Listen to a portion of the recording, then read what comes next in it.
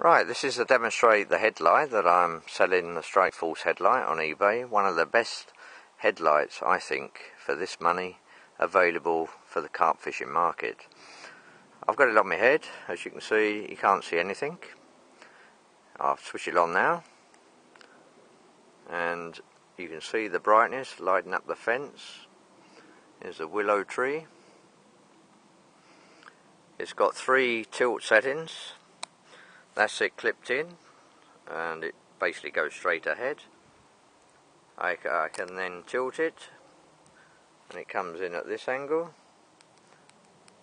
There it is, and I can tilt it right down, so it's right below me if I'm tying rigs, tying hooks on at night, putting some bait on the hair.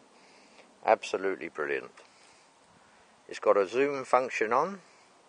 Obviously I'm holding the camera, but with one hand I can make the light very small, and you can see right down on the house.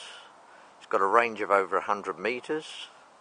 It's up on the chimney stack, and then basically from a small I can pull the focus back, and I can get quite a wide area if you're photographing fish.